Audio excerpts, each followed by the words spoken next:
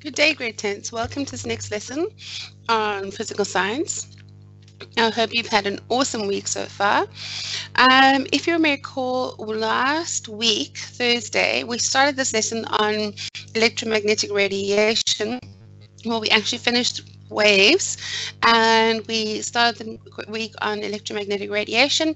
And then, unfortunately, the signal died with Skype broadcast. So I'm going to start again because I'm not sure exactly when the Skype broadcast died. I know it was early on in the lesson. So what I wanted to do is just remind you where we were and what we spoke about in this question here with the waves and the compressions and wavelength. And in fact, what I'm going to quickly do, just to make sure that you guys do actually understand what we're doing, is I'm going to, if I can get my mouse to cooperate, there we go. I'm going to quickly delete the writing and then I'm going to, there we go, let's delete it and then let's go back to the PowerPoint. There we go. And I just want to go through this again with you guys because it's very important that you guys know what this is about. And remember that this is a longitudinal wave that we were talking about. We were talking about the longitudinal wave and we were talking about sound. Remember that sound is the only longitudinal wave that we know about. And we're going to answer some of these questions because these are typical exam type questions. It also kind of covers everything that you need to know about sound, except for your uses of sound such as radar and sonar and echolocation and that. So if you missed those lessons, feel free to go back and watch the recordings and you'll be able to learn about that.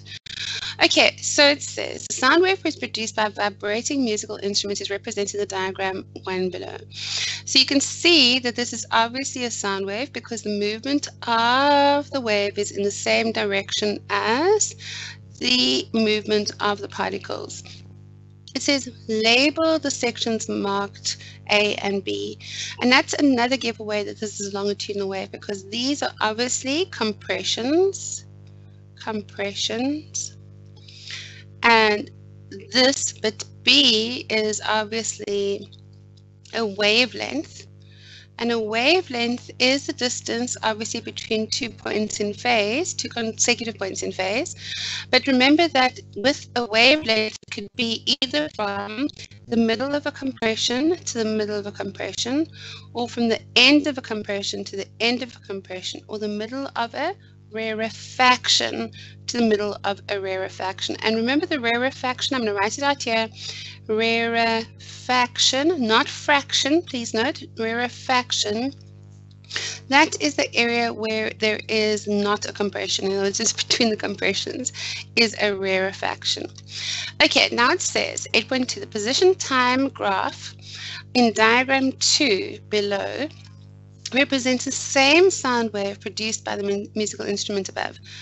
So what they've done is, don't get confused, although this looks like a transverse wave, okay, it says this is a position versus time graph in diagram 2 below represents the same sound wave, okay, produced by the musical instrument above.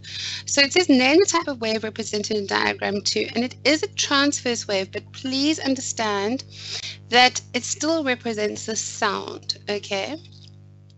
It says which one of the points X, Y, and Z in diagram 2 corresponds to sections labeled A in diagram 1. So remember that A is a compression and your compressions are the same as crests. So in this case, the correct answer is Y because Y is the crest, okay? A wavelength would be from X to Z, okay? It says the same note is now played on the instrument but much louder than before. How will this change affect the diagram, the graph in diagram 2? And what is going to happen, and the reason that they have plotted the longitudinal wave as a transverse wave is because they want you to be able to show this, and this is amplitude. amplitude. Remember that the amplitude of the wave gives us the loudness, okay? So in this case, it says the same note is now played but much louder than before. So it's going to have the same frequency. In other words, it's going to take the same amount of time to complete one wavelength. It's going to go through the same points, but the amplitude is going to be much bigger. So it's going to look something like this. It's going to go up a bit more, and then down further, and then through the same. Oopsie, and they're supposed to be the same height. I'm terribly sorry that my drawing skills are not that great on this digital pen and pad. So, and that always happens. So basically it's going to be the same height every time, remember, because you guys always get nice, decent waves in your questions. So this is supposed to be the same height. You guys obviously will be drawing this in with a pencil.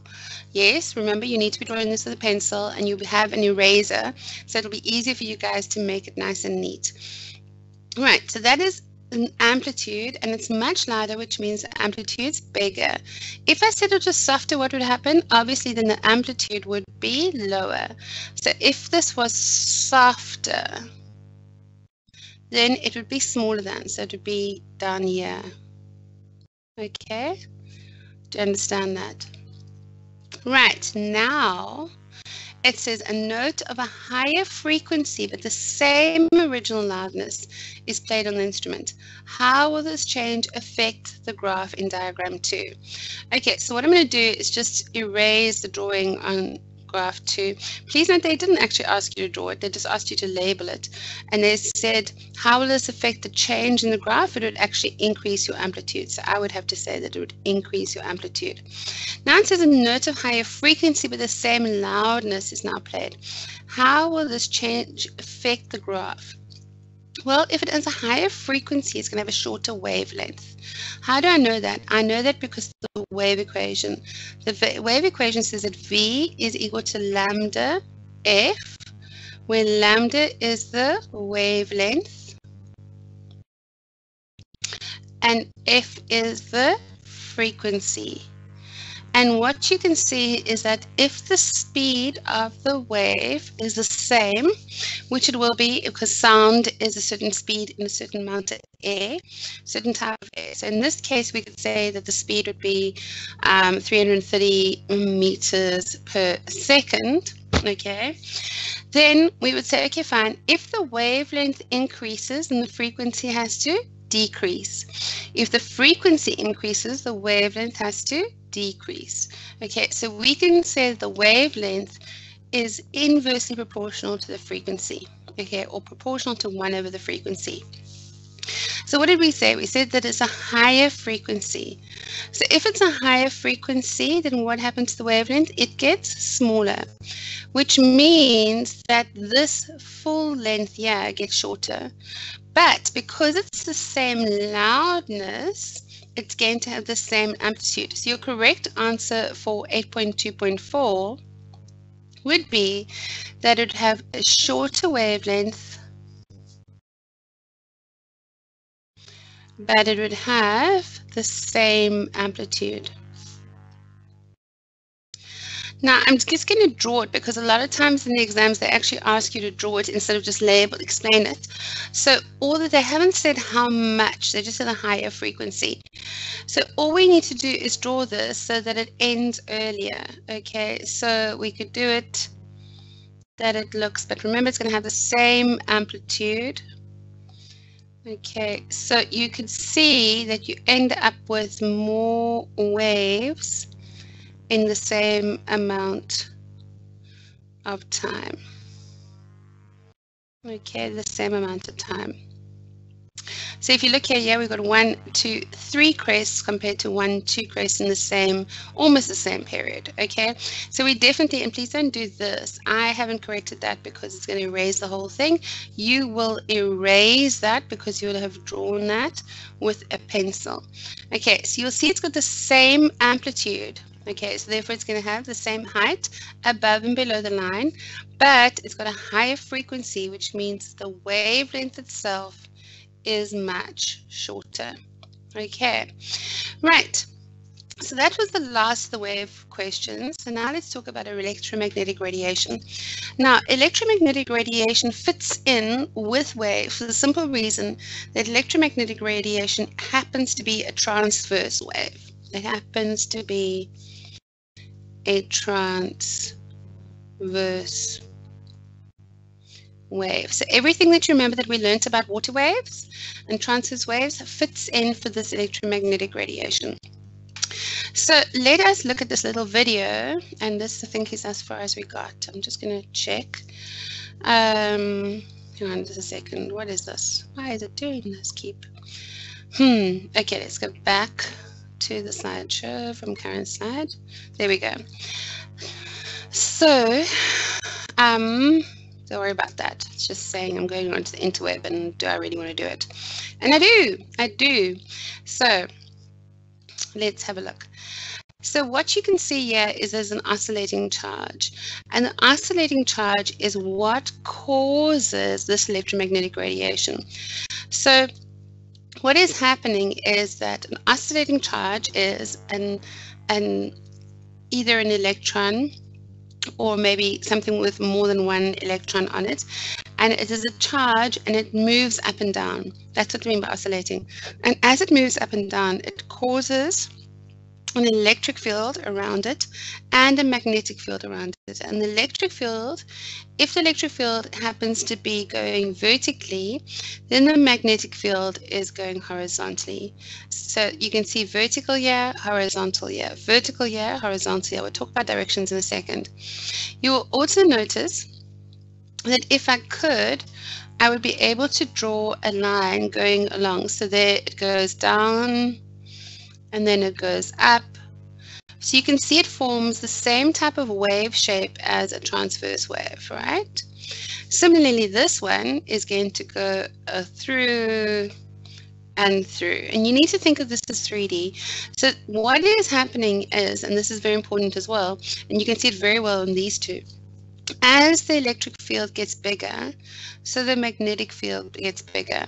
And as the magnetic field gets electric field gets smaller, the magnetic field gets smaller, okay?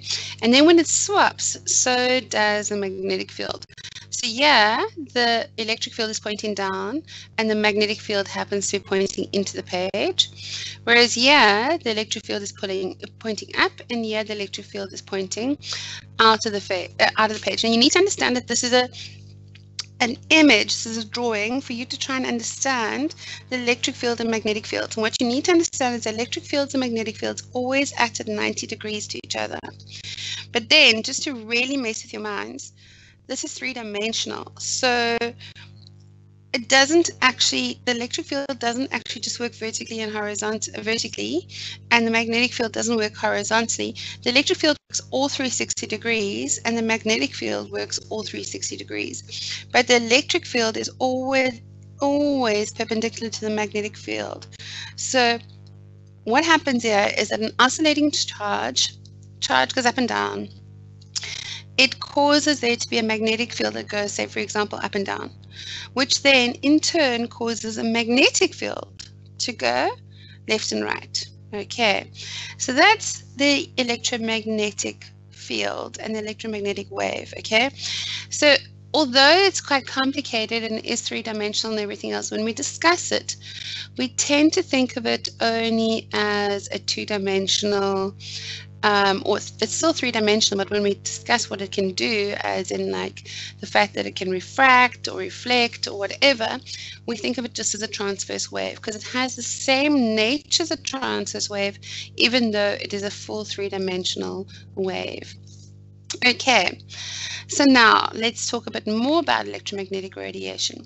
Electromagnetic waves have an electric and magnetic component that are always acting at right angles to each other. So it's just really summarizing everything I've just said. The electromagnetic wave is started when a charged particle accelerates. Okay, so it's not a neutral particle and has to be a charged particle. And what they talk about acceleration.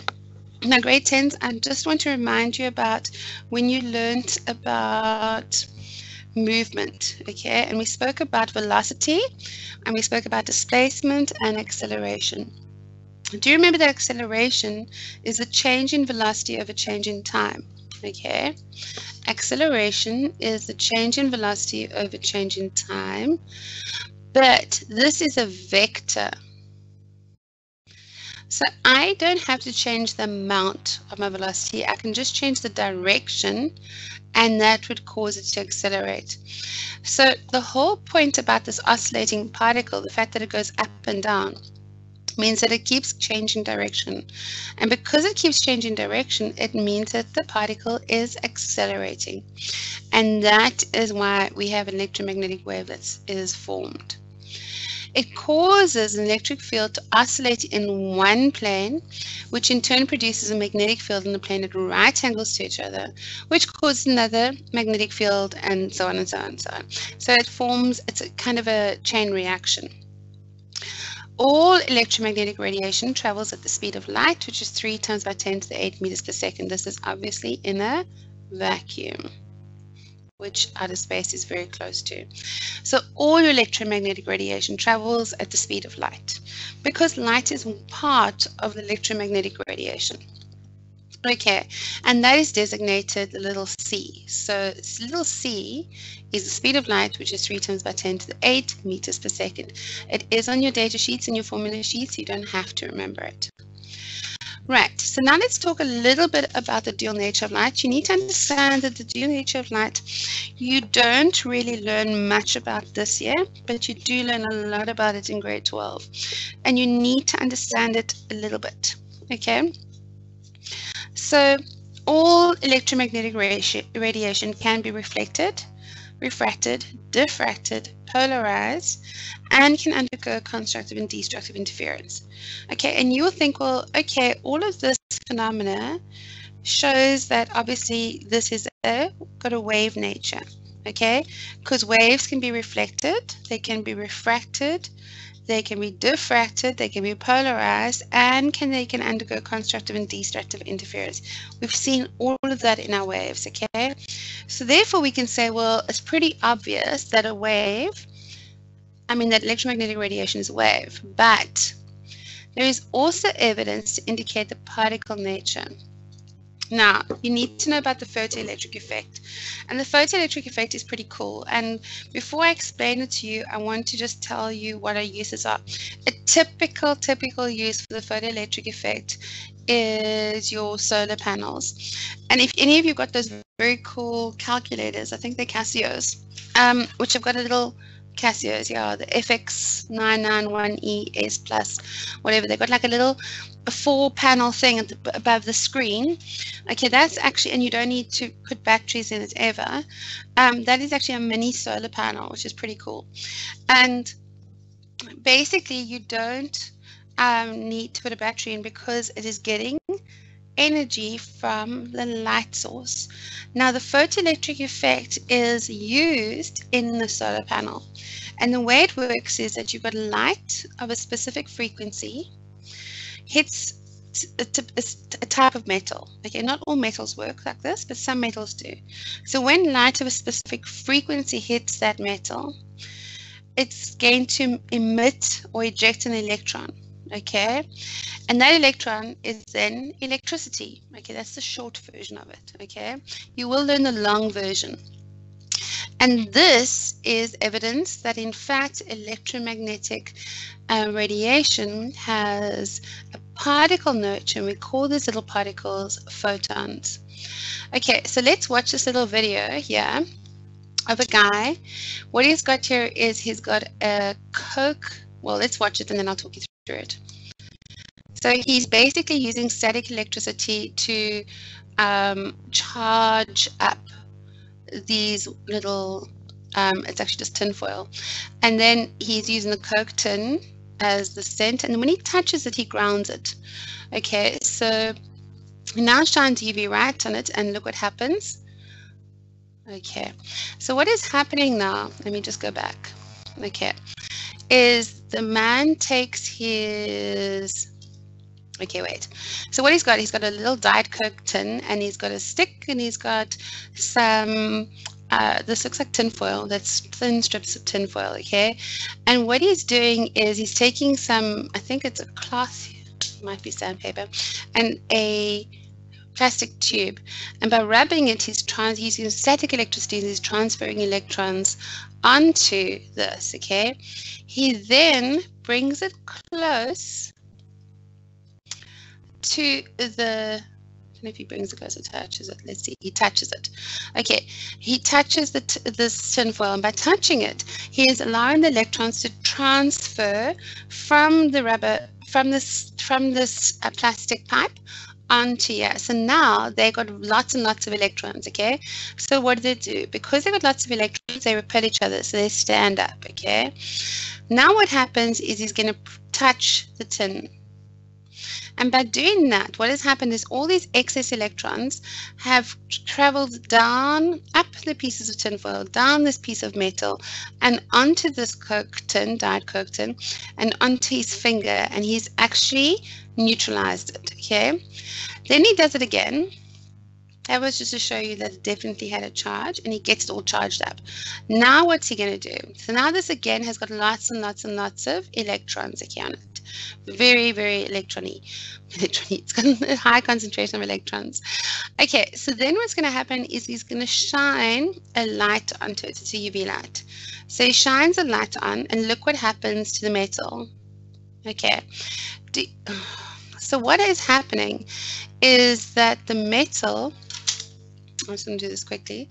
The metal, because when he shines a light on it, the metal is actually allowing the electrons to be removed from these pieces of metal. So the light is got enough energy that it causes the electrons to be removed from the metal, and so then because they then are neutral, they then fall black flat. Okay, so it's exactly what we just said, that what happens is you've got photons of light that hit a metal, but this, you'll notice that that was a UV light. Okay, different metals require different light sources and light energies, but that's we can discuss later in grade 12.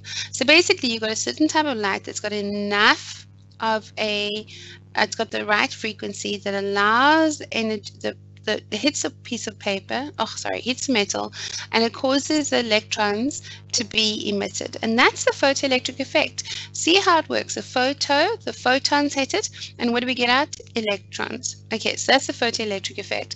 And that is the basic proof that the light has both a particle nature and a wave nature.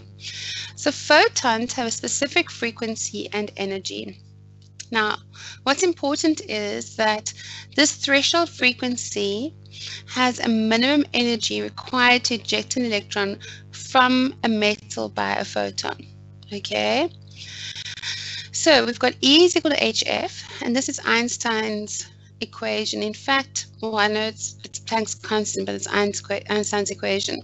In fact, this is the equation that Einstein, I know that all of you have somewhere in your past gone around going E equals mc squared. Okay, which is very famous because Einstein did come up with this equation, which relates to mass and how fast you travel to the amount of energy required to travel. But this year is what he actually got his Nobel Peace Prize for, his Nobel Prize, okay, for Einstein. What he did was he realized that there was a relationship between the amount of energy and the frequency. So he said E was the energy of the photon, H is Planck's constant, which you get given, which is 6.63 times 10 to the negative 34 joules per second, joule seconds. Okay, and F is the frequency of the photon. And he says there's obviously a relationship between the energy of the photon and the frequency. And all you have to do is multiply it by Planck's constant.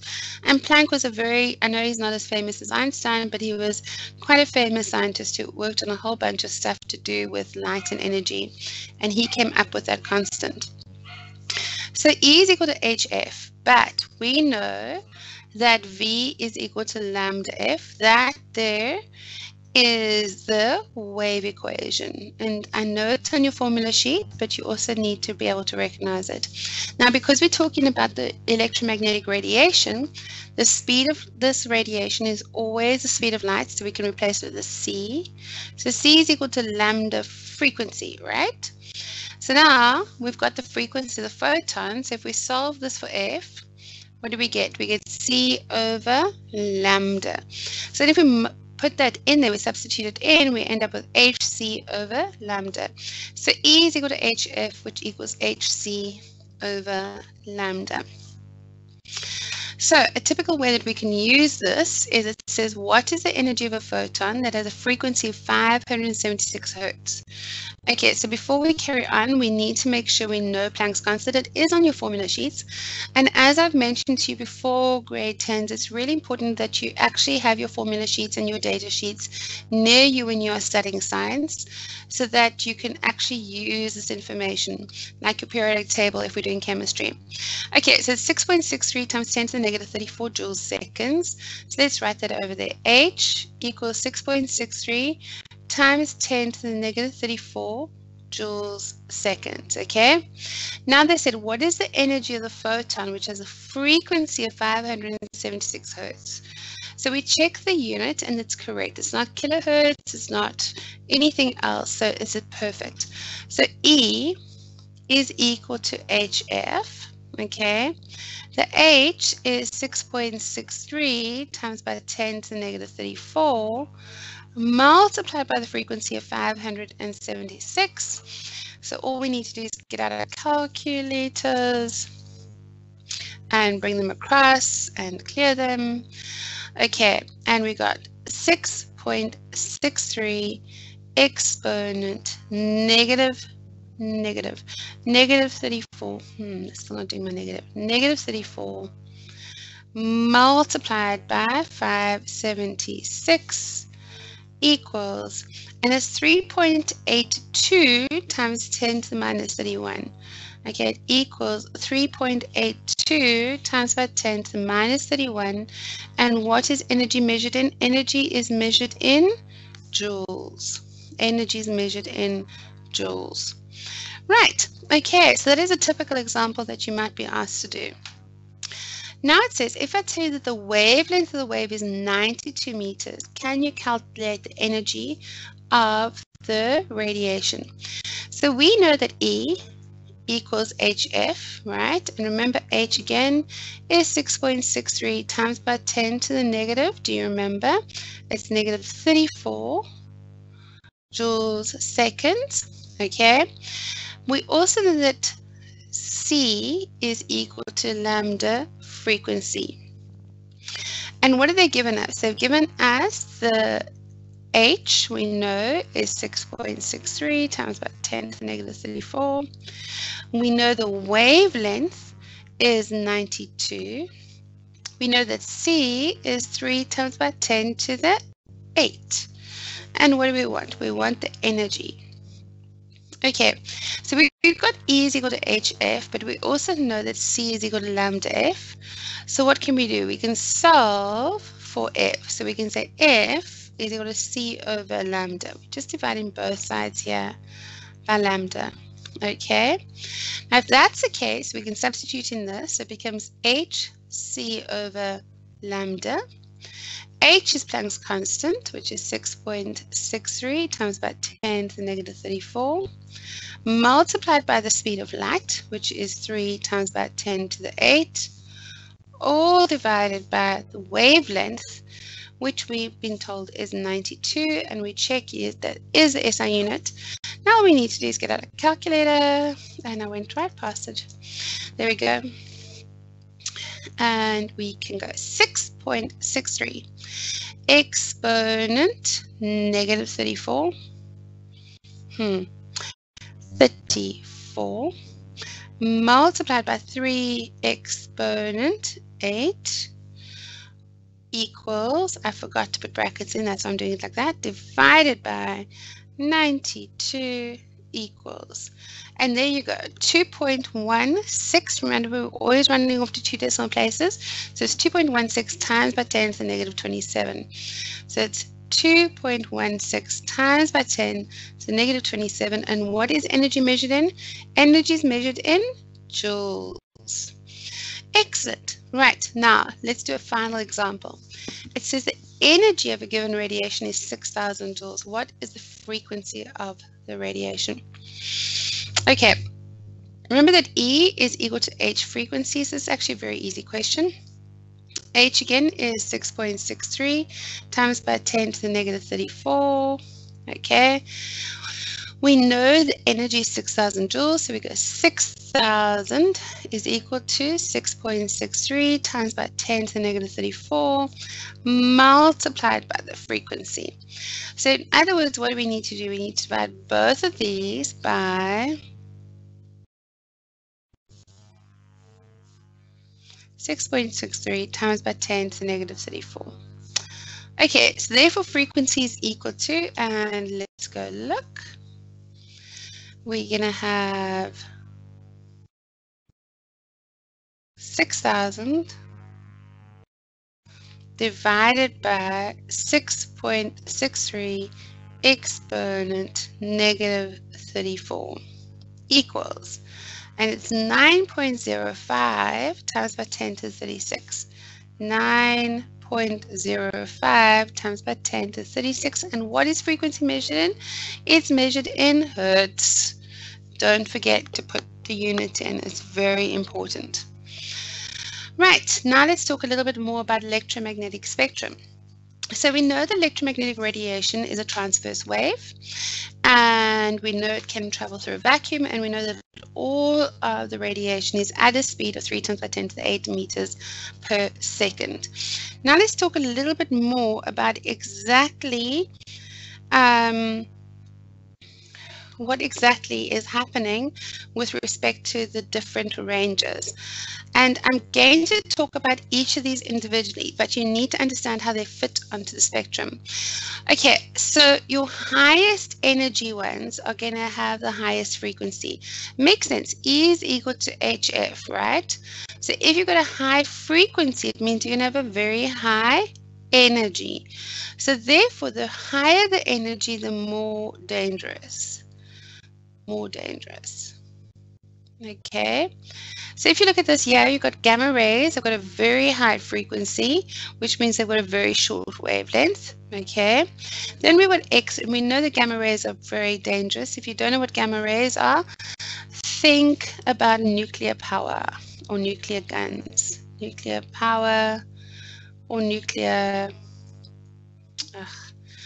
bombs. Okay. This is gamma radiation. Okay, and we know how dangerous that is. Next up is X-rays. Okay, now we do use X-rays quite a lot, but again, it is quite dangerous. But that's quite a high frequency as well. Next up is ultraviolet. Now we know that ultraviolet is pretty dangerous. I mean, we have UV rays or ultraviolet rays on the Earth, and we know that that's what burns us. So that's pretty dangerous. Then we've got a part of the spectrum which is visible. Okay, that's the visible part. On the right-hand side, in this case, on the slightly longer side of the spectrum, is infrared. Now, infrared can be used to, and we'll talk about this specifically, but infrared can be used to see things in the dark, okay, which is pretty cool. And we will talk about each of these specifically, so don't freak out about it if you think you can't. Next up is a microwave. Okay, and we're not just talking about the cooking of food, although the microwaves that we buy these days do cook food. There are other versions of the microwave as well. And then finally, your longest wavelengths are called radio waves. And you can see, which is very interesting, is that this goes down to about 10 to the minus 13, and it goes up to 10 to the minus 13 centimeters.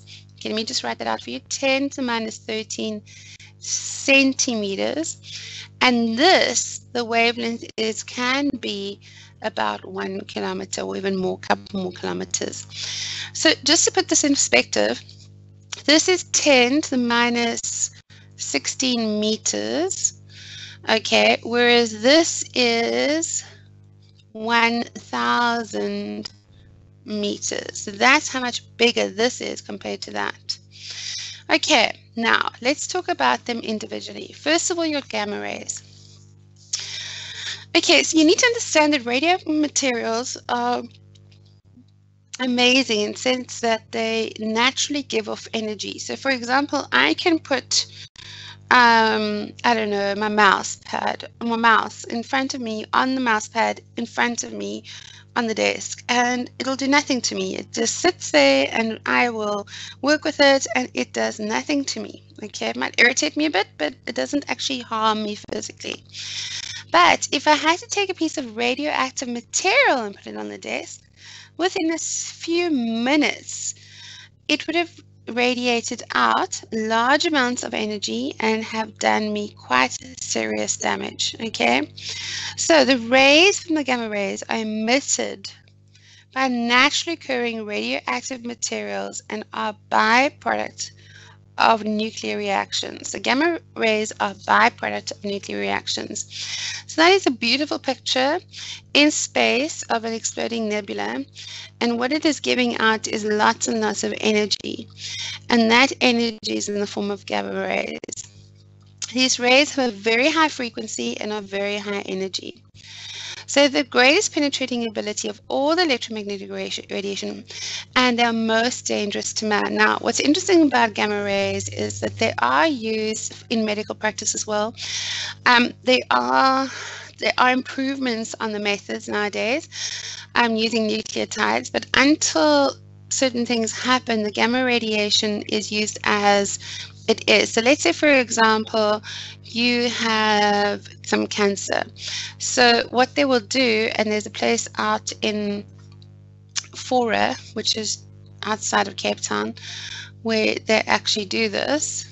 Okay, say for example you have some cancer. So what they'll do is they will make you lie, and yes, I'm going to draw a stick figure now. They make you lie on a table, and let's say that your cancer is in your head, okay, and it's over, let me make it a different color, and it's over here. Okay, so what they do in the middle of your head, so what they do is that they take some gamma rays and they point them at your head, and they try and target just those few cells there, and by targeting them they hope to kill them. The problem with this method is that obviously, as you can see, let me draw it a bit bigger so you can see what I'm talking about. Let's say this is the head. Okay, here's your eye, and your nose would be sticky outy, and there's your mouth, and there's your ear. Okay, really? Okay, there we go. So there's, and I don't know, there's some hair. Okay, so now that's your head lying down, right? Now let's say that the thing that they're trying to aim at, the tumor, is lying over here. So if they take their gamma radiation gun, okay, their gamma gun, and they point it at that point there, okay, so they've got this very thin stream of gamma rays that are coming out. So do you agree that in order for it to target exactly that point, there's all this here that needs to be got through? So all of that is going to, even though it is transferring the energy, it's going to absorb some of that energy, okay? Then what happens is some of that energy gets repelled outward as well. That means that around the area, there might be some damage as well. So this method of radiation therapy, it's called radiation therapy. Radiation therapy is not the best way for a person to be healed, because the fact that the radiation does hurt the tissues around the cancerous cells. It is, however, one of the best ways to handle brain tumors that is quite deep in. Okay, they can actually target it. There are a whole bunch of other types of radiotherapy out there now. I mean, this is just a very basic version. Okay, right, moving on. Oh, there we go. And there's a little picture that is much better than my picture. Okay, so there's your tumor and there's your gamma rays. And what they're doing is they're using the gamma rays from these points here to aim at the tumor. But do you see that you've got all the skin that you need to get through, skin and body? So obviously they're trying to concentrate the most and the highest intensity gamma radiation over here in the center where the tumor is, but there will be some damage to the body from the radiation in between as well. Okay, grade 10s, that's it for today. On Tuesday, we will start off with X-rays and we'll talk some more about electromagnetic radiation. I hope you have a wonderful day.